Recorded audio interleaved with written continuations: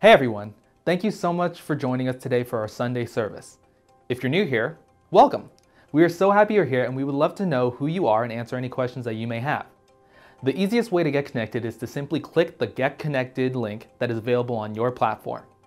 Also, before we jump into today's service, we wanted to take a couple minutes to let you know what you can expect each week here at Monterey Church. You see, we believe that the church isn't a building. It's not just a service that we attend once a week, but that the church is whenever and wherever His people are gathered together around the presence of God. That's why there are multiple opportunities for us to come together and to stay focused on God all week long. First, our Sunday service is the time where we all start our week together in order to focus on God and worship Him with songs, through our generosity and the study of His Word. Don't worry if you aren't able to make it at 9 a.m. because the service is available on demand all week long. Additionally, we have different Sunday experiences for your kids depending on their ages, including your toddler through pre-K, elementary kids, middle schoolers, and even a midweek gathering for our high school students. In addition to the Sunday gathering, every Monday at noon we come together over Zoom for a quick devotional and to spend some time together in prayer. This little lunchtime break is a great way to ensure that our hearts are aligned and ready to tackle the work week. Raise your hand if you love Worship Wednesdays. I know I do. So each Wednesday at 7 p.m., we are going to be worshiping the Lord together in some form on any of our online platforms. Now, this is going to look different every week. Some weeks it might be a full band leading us in worship. Sometimes it might be prayer and communion. Maybe it's a devotional and a brand new song. Whatever it looks like, you can expect that Worship Wednesdays will be a powerful touch point where you get to worship the Lord in the middle of your week. So we'll see you Wednesdays at 7 p.m. for Worship Wednesday. In addition to Sundays, Mondays, and Wednesdays, there are small groups that we call D groups or discipleship groups, which meet throughout the week. Our D groups are really the lifeblood of this family because they're where we get to know one another, it's where we discuss and apply the sermon, and it's really where we live life and have fun together. Some of our groups are currently meeting online through Zoom or Google Meets, and some are meeting in person, socially distanced. All of the information about our D groups and weekly gatherings, including the links to join these gatherings, can be found on our homepage at www.montereychurchca.com. Additionally, another great way to stay focused on God and connected to one another is to follow us on Facebook, Instagram, or YouTube, and to subscribe to our weekly newsletter by clicking the Get Connected link. All right, service is about to begin. Now, we know things look different than we may have all hoped or expected, but we are grateful for this season as a time to really grow in our relationship to God and one another. So before we jump into the service today, we really wanted to give you a minute to prepare. This is the time to maybe grab your Bible or your notebook. For some of you, your coffee or your tea. May even be a good time to kind of look around your environment and get your family members together. Maybe even put those phones on mute. In other words, this is a time, let's be intentional to really prepare not only our environments, but our hearts so that we can give God our best today. And also, remember, although we're gathering remotely and viewing a service online, this isn't entertainment or a program that we're just passively watching, but it's a time where we're entering into the presence of a holy and living God. So let's really lean into what Jesus wants to say to each of us individually, and let's treat this time as a sacred moment.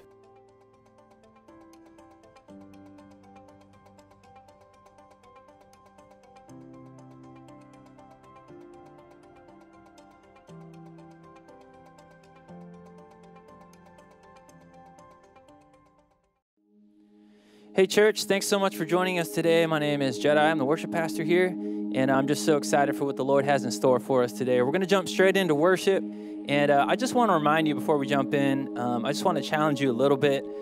This is a time that we get to set apart and focus all of our attention on the Lord. And so I just want to challenge you today, if you have anything that would like distract you from worship or hearing from God, I just invite you to put that aside for a moment, and we're just going to worship together. So let me pray for us, and then we'll jump in and we'll sing together. Father, we love you.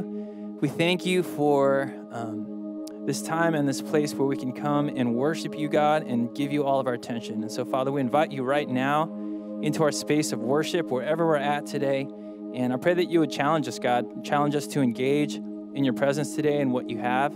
And we come into your presence very expectant, Lord, expectant for you to speak into our lives. And I just pray that we would be in a place where we can receive all that you have for us today. And so we give you this time, Lord. We give you this space. Come and have your way, Lord. And we just look to you today. We love you, and we give you all of our worship in Jesus' name. Amen. Amen. All right, church, let's worship together.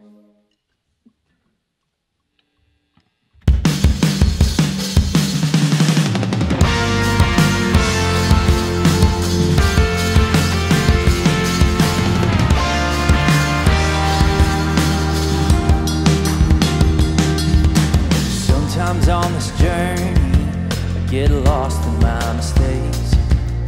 It looks to me like weakness is a canvas for your strength. And my story isn't over, my story's just begun. Failure won't define me, 'cause that's what my Father does. The failure won't define me, that's what my Father does. Ooh. Lay your burdens down, ooh, here at the Father's house. Check your shame at the door, it ain't welcome anymore. Ooh, you're in the Father's house. Hey. All right.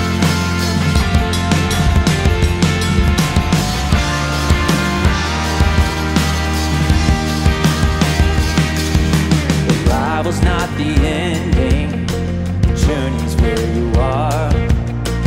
Never wanted perfect, you just wanted my heart. And my story isn't over, if the story isn't good. Failure's never final when the Father's in the room. Failure's never final when the Father's in the room.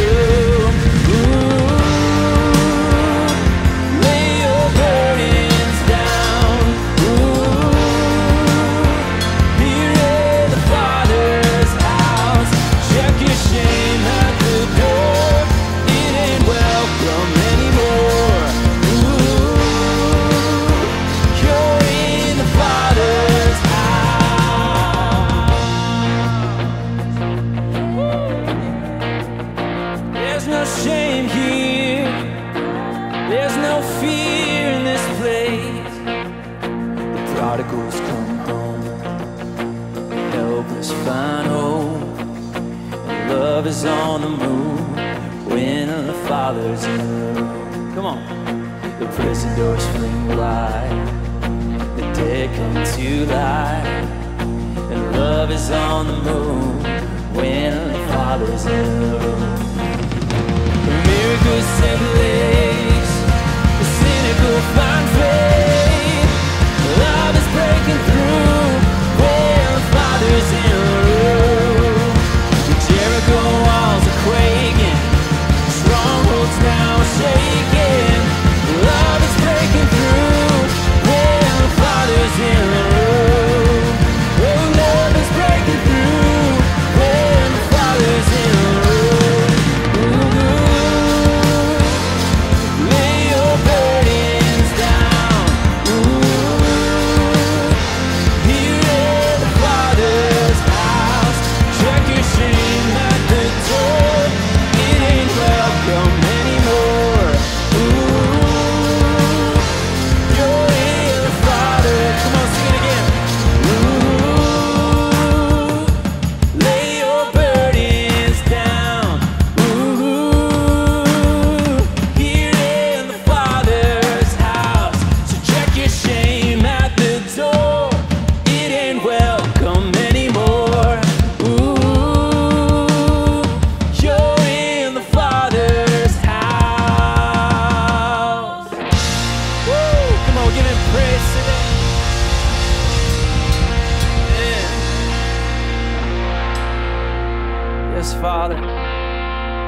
Lord, that's our prayer today. We believe that there is no shame here in your presence, God, that fear has no place. And so wherever we're fearful, God, wherever we're doubtful, we pray that you would just erase those things, God, and replace it with your peace.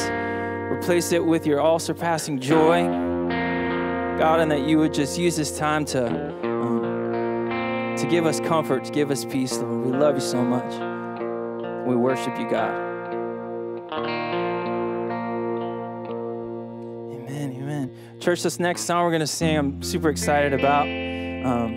We've sang this before. It's called Let It Rise, and it's just a song all about offering God our highest worship, our highest praise, and just laying everything down before his feet. And so wherever you're at today, I just invite you, let's go into the Lord's presence as we already are, and I just invite you to continue worshiping him and just laying it down before his feet. You know, he is so worthy of all of our praise, all of our adoration. So let's just worship him today.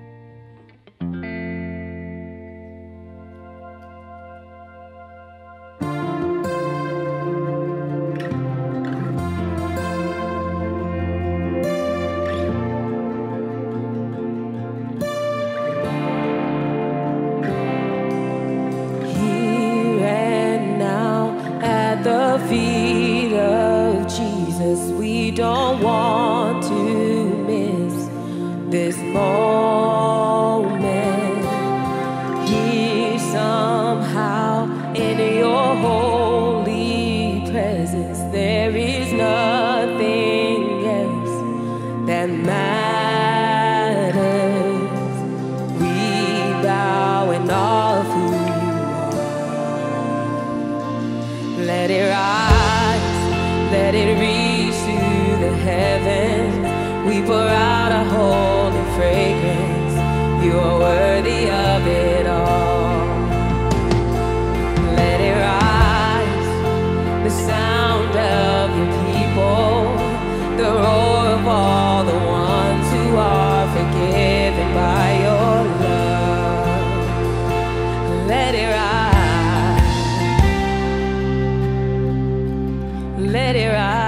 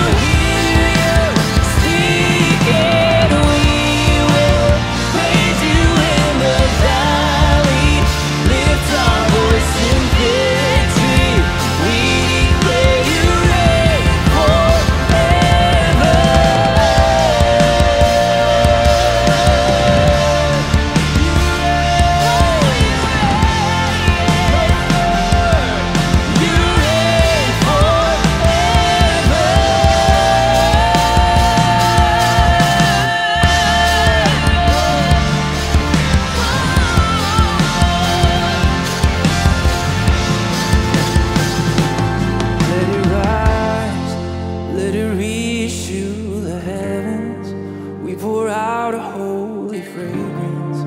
You are worthy of it all. And let it rise, the sound of your people, the roar of all the ones who are forgiven by your love.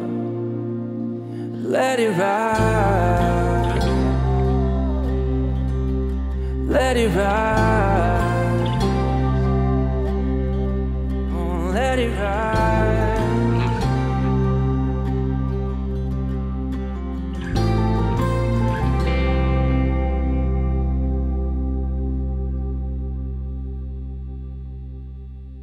Amen, amen.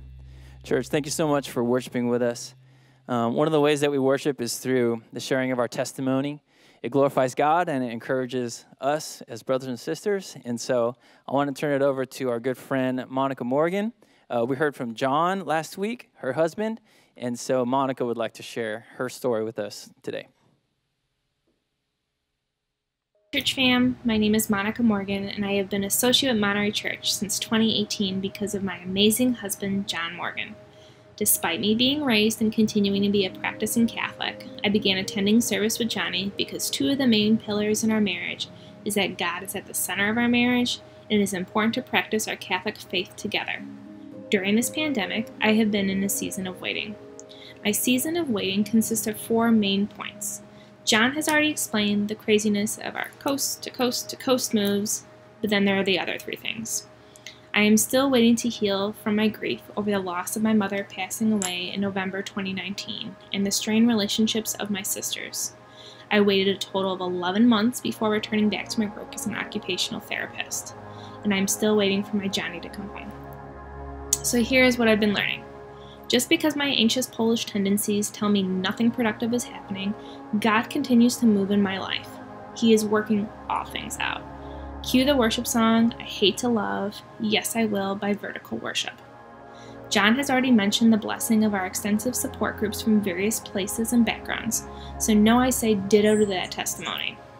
I have had to constantly remind my heart that God only has good plans for us, not to cause us harm. He placed our household in this amazing neighborhood, which reminds me of my childhood neighborhood. You know, the neighborhood where everyone talks over their fences, knows your face when you're walking by, and supports each other. Cue Jeremiah 29:11.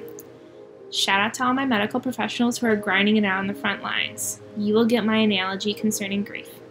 I'm learning that grief resolution is not an antibiotic that you take for a certain set amount of time, and then you are cured from your ailments. Grief is a path you walk on and take on a daily basis. In other words, it will always be a chronic condition I have, but I can work to make the symptoms less agonizing and more manageable. The biggest thing I have learned is that rest is a good thing. It is not a sign of laziness or weakness. Resting has allowed me to learn my new settings in San Diego, absorb the beauty of his world, grow deeper roots in my relationship with him, and truly feel the joy and reckless love in trusting the Lord and his will. Cue Psalm 40. The beauty of this season has been God has not abandoned me. He wants me to come to him with the good, the bad, and the ugly. So how do I go to him? By taking time to rest and listen. This is difficult for a Polish woman who loves to talk. I listen closer by being intentional with my D group ladies and service attendants, both at Monterey Church and the Catholic Church community I found here. I listen closer by taking time to read daily devotionals, the Bible, and books on how to better understand and deepen my faith and prayer life. Cue A Praying Life by Paul E. Miller.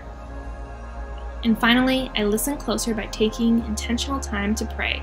This includes the Rosary, especially Divine Mercy Novena, reading through the prayer wall I've created on the mirror in John's absence, and journaling with God. The overall lesson, seek God with a humble heart, he will provide. Cue Matthew 6:26-34. Sending love and praying hedges of safety around my sailor and all those who serve in the United States military, and a heartfelt thank you to my Monterey Church family.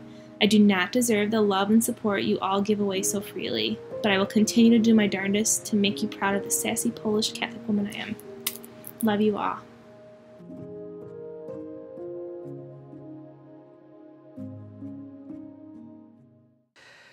Hey, well, thank you, Monica and John, for sharing your stories with us over the last couple weeks. We love you so much, and we can't wait to sometimes see you very soon. Well, let me introduce myself before we jump into the word here. My name is Mike. I am the teaching pastor here at Monterey Church, and I'm just excited for what the Lord is doing in and through our church. Though it looks completely different than what we imagined, and though we're going through just some major trials in our life in different ways, the Lord is moving. He's working all this for His good, and His word is alive and active. And so I want to encourage you, before we jump in, let's all just prepare our hearts to see what the Lord just has in store for each of us today. Let's pray.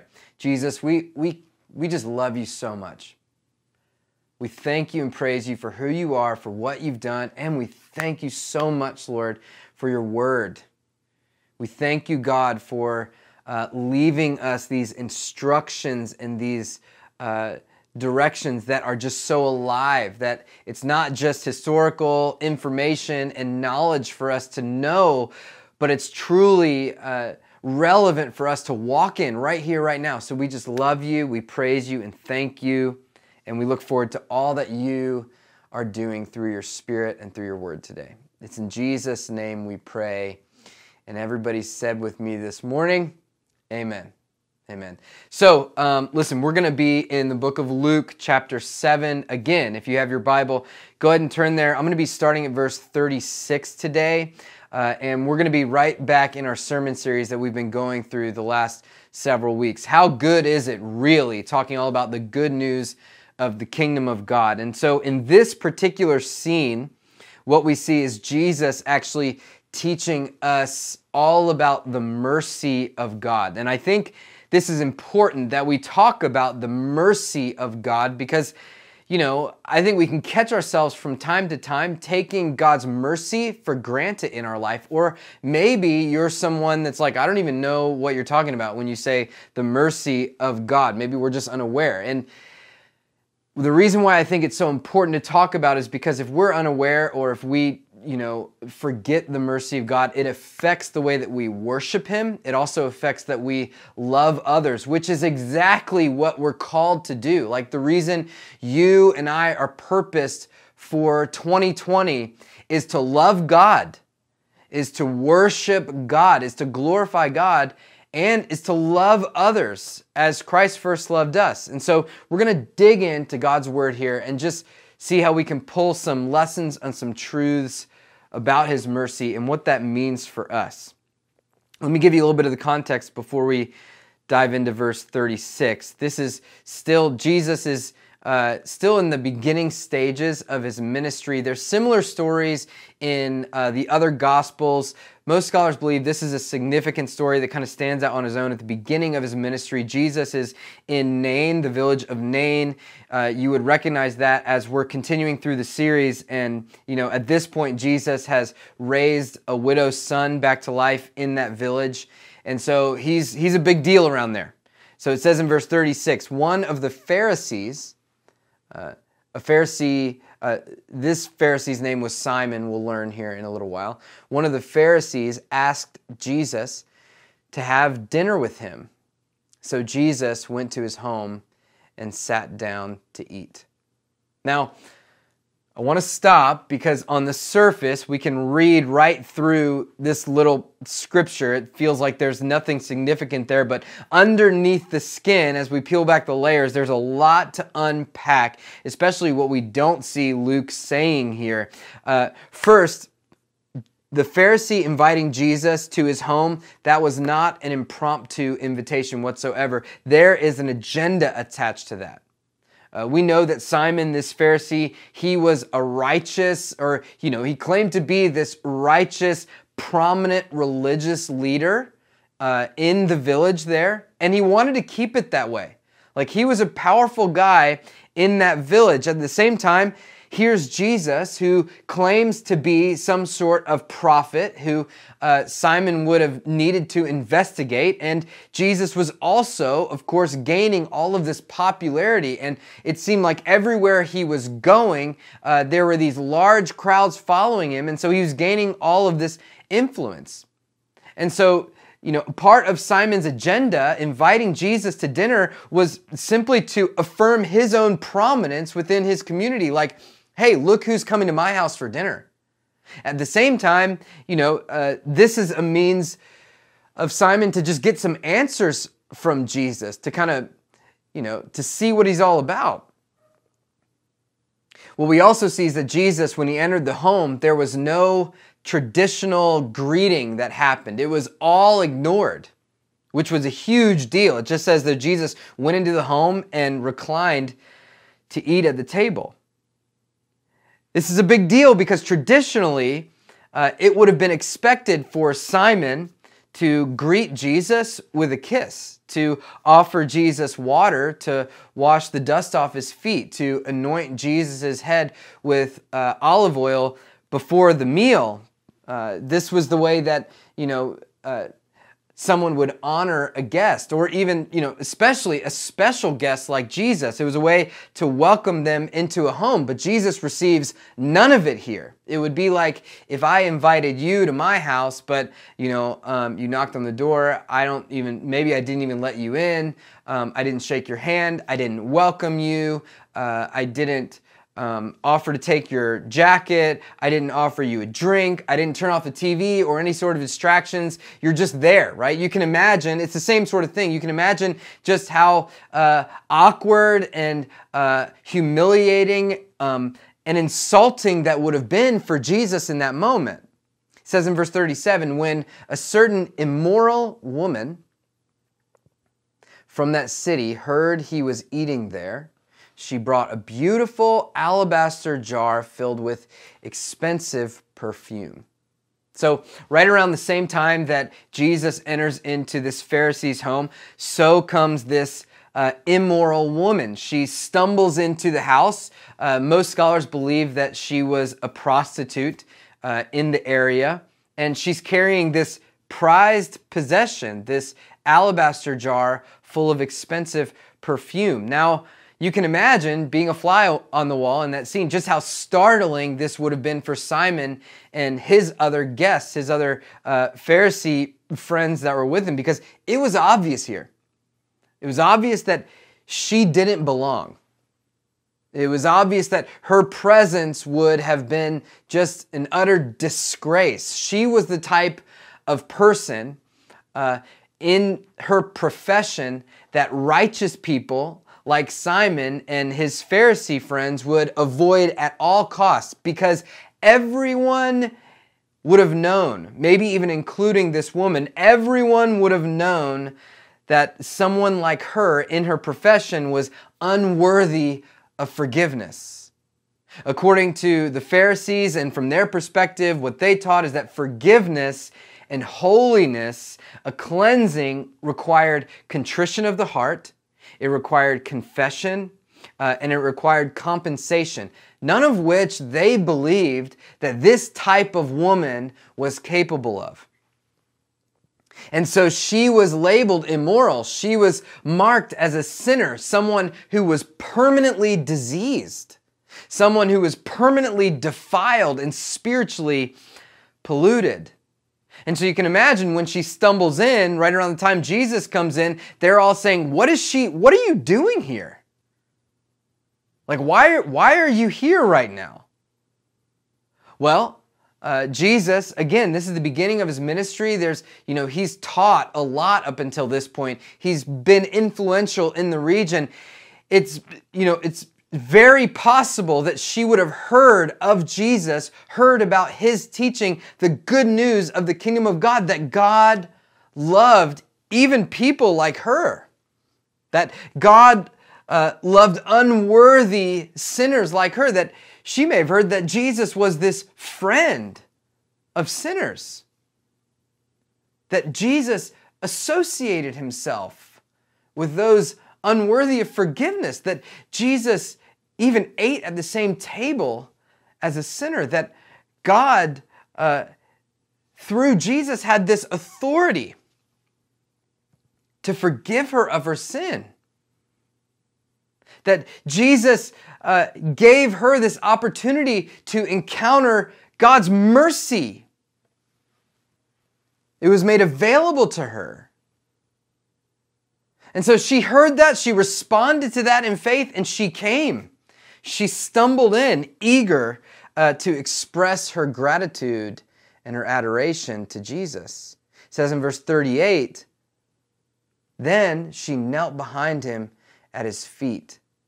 Jesus, he would have been sitting at the table and his feet would have been behind them, or behind him. So he was like reclining at this table.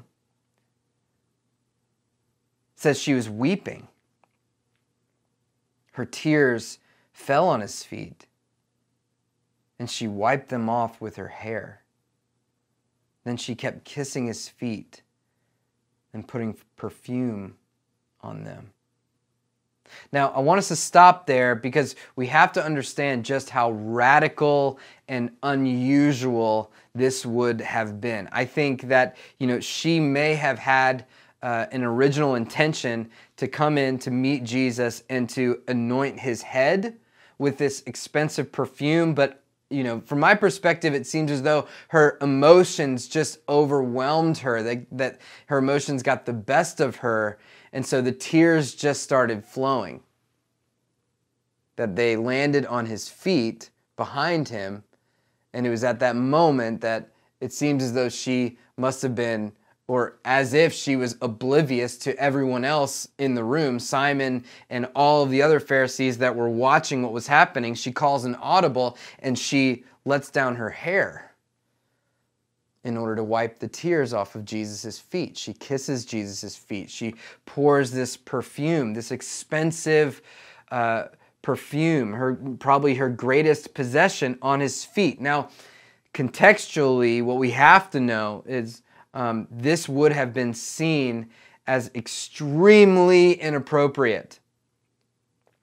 It would have led to just shock and disgust anybody that would have seen it in that moment, because to unbind her hair and to kiss his feet the way she did, especially the fact that she was probably in this profession, this would have been perceived as a seductive act, as something, only a woman would do in the bedroom, certainly not in public.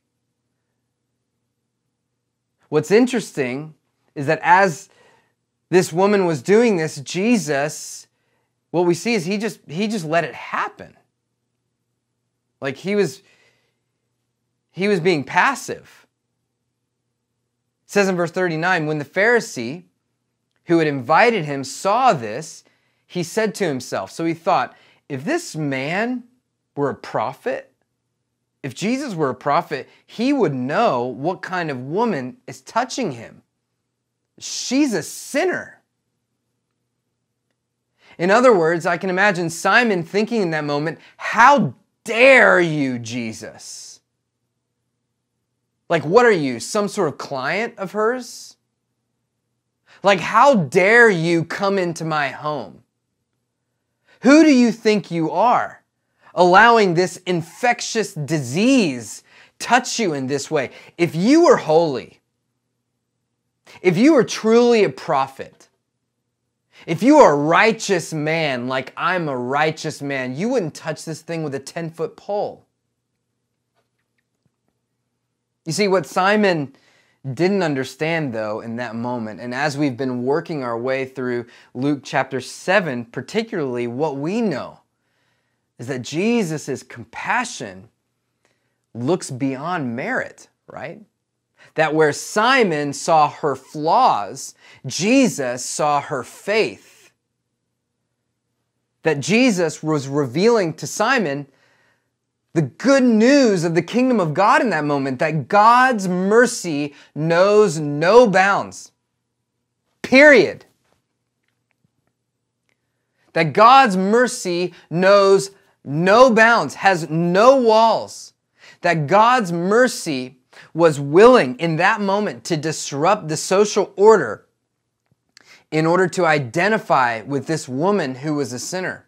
That God's mercy was willing in that moment to recognize her faith, to forgive her of even her greatest sin, That God's mercy in that moment was willing to reinterpret her actions as an act of humility, as an act of worship, and as an act of gratitude. Now, listen, I think we just have to pause and really take that in. That God's mercy knows no bounds. That this is a revelation of the good news of the kingdom of God, not only for this woman, not only for Simon, but for you and for me. Someone needs to hear this today, because there's someone on the other side of that screen, and I'm talking to you today, that may feel like I have committed an unforgivable sin, or I just feel unforgivable. I hurt someone bad, or I've lied, I've cheated, I've stolen. I've had an abortion, or I've funded an abortion, or I've committed adultery. Listen, I want to remind you, this is a reminder for us today that Jesus didn't come to condemn you. Jesus didn't come to condemn you, He came to save you. That Jesus didn't come to call the righteous, someone like who's Simon, who was legalistic in all of his ways. Jesus came to call sinners to repentance. This is the mercy of God. And we see His mercy that is just so great. In Romans chapter 5, verse 8, Paul says, look, while we were still sinners, Christ even died for us. Like, that's the depth of His mercy here.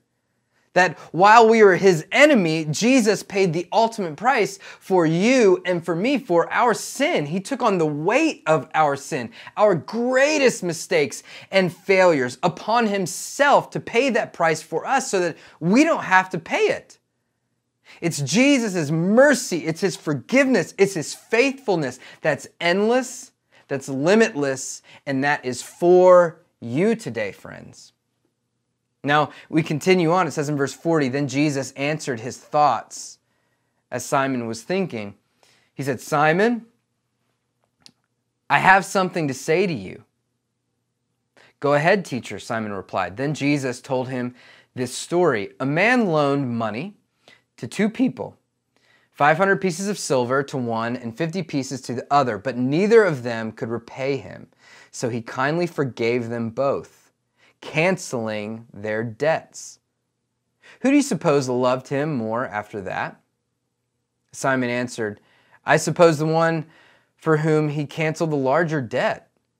That's right, Jesus said.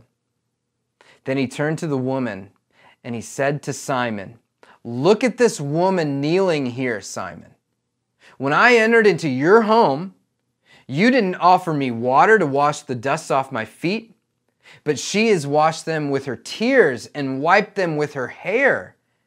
You didn't greet me with a kiss, but from the time I came in, she has not stopped kissing my feet. You neglected the courtesy of olive oil to anoint my head, but she has anointed my feet with this rare perfume. In other words, who's the real host here, Simon? Who's the one that's really honoring and welcoming me here, Simon? Well, it's obviously not you. All you've done is tried to humiliate me, to insult me, to cast judgment in your own, pious legalism. But here's this woman, this broken woman, who's been labeled immoral, who's been labeled a sinner, who has humbled herself, faithfully humbled herself before me, even sacrificed like her greatest possession in order to honor me and to welcome me in this moment. Who's the real host here? It says in verse 47, I tell you, Simon, her sins, and they are many, have been forgiven. So, because she has been forgiven, she has shown me much love. But a person who is forgiven little shows only little love. Then Jesus said to the woman, your sins are forgiven." The men at the table said among themselves, "Who is this man that he goes around forgiving sins?" And Jesus said to the woman, "Your faith has saved you. Go in peace." Now, that's the story. That's the narrative. And what I'd like to do is kind of turn this around and really apply it to our life, because, we're all going through, we're all struggling right now. And I think we're all looking for ways to apply God's word, to walk according to his purpose for each of us right now. And so what I'd like to do is to look back and to focus on two lessons that Jesus taught Simon in that moment about God's mercy.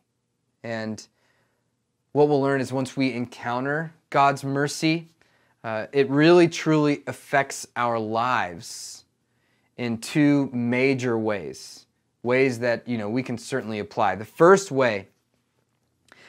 lesson that Simon learns, and please, take some notes here and start wrestling with this as well.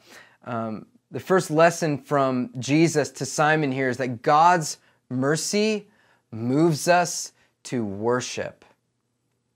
God's mercy moves us. It motivates us in our worship. This is what Simon saw from the woman. Jesus' mercy and his forgiveness, it led her to a place of deep repentance and adoration to God, a place where her heart and her mind and her actions were just all completely transformed, a place where now she worshiped Jesus above everything else in her life, above her shame, above her, all of her possessions, whatever she held materially, above her will. She worshiped Jesus above it all. It was his mercy that led her to that place of just humble adoration. Paul talks about this response to God's mercy in Romans chapter 12, verse 1. He says, "Therefore I urge you, brothers and sisters, in view of God's mercy, not receiving what we deserve, to offer your bodies as a living sacrifice, holy and pleasing to God. This is your true and proper worship."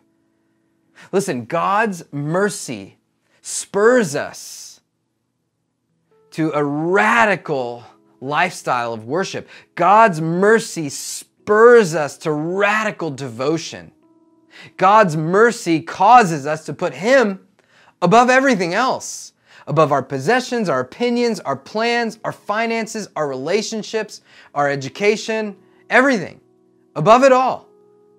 And this is the type of thing that really makes waves with the people around us. This is the type of thing that we've been purposed to do as the church, to be the light of the world. Because when people see us worship, as these Pharisees saw this woman worship in that moment in such a radical way, and people will ask us, "Well, what are you doing?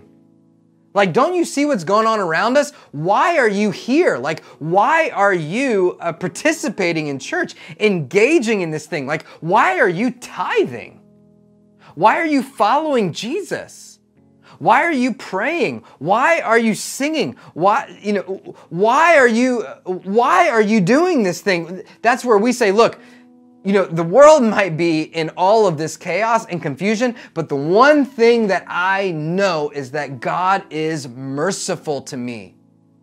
That God's mercy is made new every morning, that he's forgiven me of my greatest sins, both past, present, and future, that he's faithful in his promises, that he's sovereign, that he's good, that he's working all of this for the good of those who are called according to his purpose, who love him. It's because of that mercy that I can't help myself but worship God above everything else. I can't help myself but just point to Jesus. The mercy of God, it moves us in our worship. At the same time, God's mercy moves us to love others. God's mercy moves us to love others. This is a hard lesson that Simon learned from Jesus that day, because Jesus knew Simon's heart, right? He knew what he was thinking.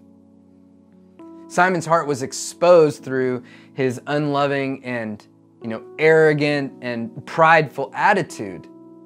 That's why Jesus says in the latter half of verse 47, a person who is forgiven little shows only little love. Simon, he didn't know the love of God. He didn't know the mercy of God. And because he had never encountered the mercy of God, he looked down on someone like Jesus. He looked down on this woman. If Simon would have known the love of God, if he would have encountered God's mercy, maybe this scene would have looked completely different. I think this is critical for us to analyze, because it's easy for us in today's climate to act like Simon, right? It's easy for us to have an attitude of selfishness, of pride, of arrogance, even when we don't mean to. It's easy for us to look down on our neighbor or to look down on the people around us, to build up walls for our own comfort. It's easy for us to distance ourselves from people that we disagree with, maybe socially or politically. It's easy for us to say hurtful things, right? Especially online. It's so easy to type some words. It's easy for us to say hurtful things behind someone's back.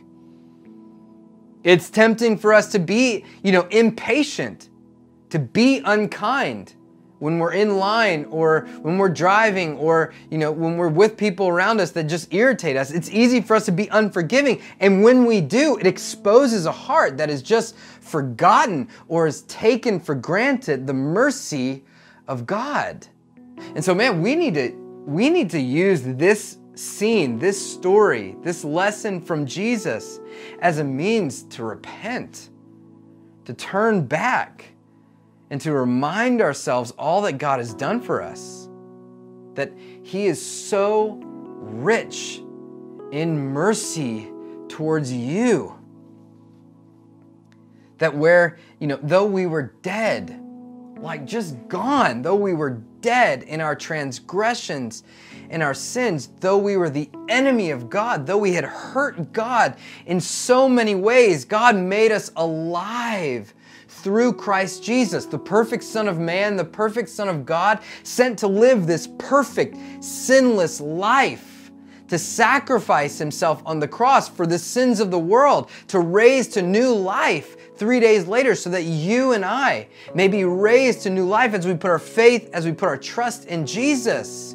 It's through the life of Jesus, it's through the ministry of Jesus that He calls His enemies His friends, that He cleanses us of all of our sin, that we know that, Jesus' heart overflows with compassion for you, that His mercy knows no bounds. And as we encounter, as we really start to embrace and walk in that mercy, then it's that mercy that moves us to extend it to others. It's God's compassion that leaks out from us. Where we are once, prideful and arrogant and selfish, as we focus and engage in God's mercy, now we're patient. And it's His Holy Spirit that helps us to be kind and forgiving and humble. And I'll tell you what, man, that's what the world needs. People who are representing Christ. People who are representing the love of God, the grace of God, the mercy of God. God's mercy knows no bounds. The Bible says in the book of Romans that there's nothing, hear me, nothing that can separate you from the love of God that is seen through Christ Jesus. Absolutely no mistake. No matter how far you've been, no matter what you've done to hurt others or to hurt God, His mercy knows no bounds. And it's through that mercy that we're moved to posture our heart, to worship Him in everything that we do, to live this radical, devoted life to Jesus, to be obedient to Jesus, to follow Jesus, and to love others as Christ first loved us. My prayer is like this woman, each of us would encounter the love of God. We put our faith and our trust in Jesus. Would simply have this conversation with God and would, pray like, God, listen, I need to repent of my sin, turn from my ways, and I want to follow you for the rest of my life. Would you help me follow you, Jesus? I want to be devoted to you, Jesus, like this woman was devoted to you. At the same time, my prayer is that, like Simon, we would apply these lessons of mercy, because ultimately it's the mercy of God moving in and through his people, his church, that will bring healing to a broken world. Let's pray together. Jesus, I love you. I thank you and praise you for just your word and for the reminders today of what you've done for us. Thank you for this story showing us this woman who turned to you, who was radically devoted to you, who gave everything over, and you just reminded us of your mercy here. That though she was a sinner, though she had many sins, that you accepted her into your kingdom. And so we thank you, Lord, that we can relate with her here, that we can turn to you, put our faith and our trust in you, follow you for the rest of our life, that you've forgiven us, that you've set us free, that you've made us new and whole. At the same time, Lord, I pray your Holy Spirit would continue to lead us to a place of repentance,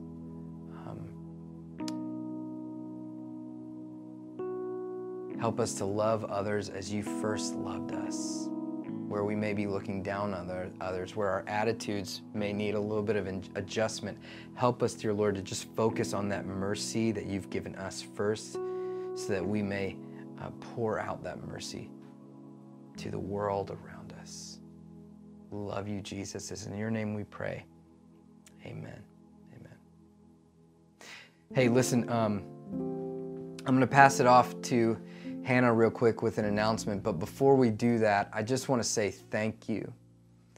Thank you to all of those who are continuing to give financially through your tithes and your offerings into the kingdom of God through Monterey Church. I know that it is a step of faith every week.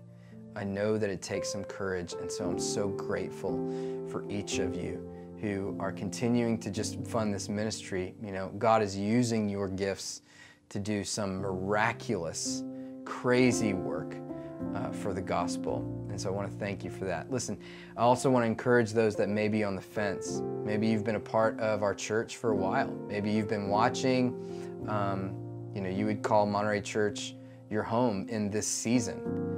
If that's you and you haven't given, I really, just as a brother in Christ, I would encourage you to consider starting to give, how the Lord is calling you to give, whatever that looks like. Because, the Bible makes it clear that we can test Him in this, that as we give, God will open up the floodgates of heaven in our life and pour out so much blessing that there won't be room enough to contain, not only in your life, but in the life of the ministry that you're pouring into. And so I want to thank you for your gifts. I want to pray just a blessing and just for supernatural courage moving forward. And I'm going to pass it off to Hannah to close. But let's just pray over our gifts. Lord Jesus, we love you. We thank you and praise you for just the opportunity to tangibly worship you. So, Lord, however you call us to give, as we follow, this give link on each of our platforms as we're watching, and as we give throughout the week, whatever that may look like, would you bless it, Lord, and would you continue to pour out that blessing that there won't be room enough to contain. We love you, Jesus. It's in your name we pray. Amen. Amen. Hey everyone, I have two important announcements for you today, so pay close attention. The first one is this Saturday, November 21st, we are going to be having a picnic in the park at Colton Hall on the lawn, and it's going to be at noon, and we're just really excited to create an opportunity just to see each other, have some community, listen to some music. We are not providing food, so bring your own picnic and a picnic blanket, and we'll just have a good afternoon, socially distanced and safe, but we're really excited to see you all. And that leads me to my second announcement, and that is about Operation Christmas Child. So as we've been talking about for the past couple of weeks, the deadline to complete packing those shoeboxes is this weekend. So if you've picked up a shoebox from me, you can bring it to me on Saturday at the picnic. I'd love to grab it from you there, or you can shoot me an email at hannah@monterey.church, and we can arrange a time for you to bring it by the church. Also, you can still build them online, and that's an amazing, easy opportunity to do too. It's really fun. You can pick your items there, and it just costs $25. So our goal is still 200 shoeboxes, and we have a ways to go, but I have faith that we can do it. So please continue to pray about participating with us. Again, the deadline is this Sunday, November 22nd. And thank you to all of you who already have participated with us. I hope you have a wonderful week, and we will see you Saturday at the park.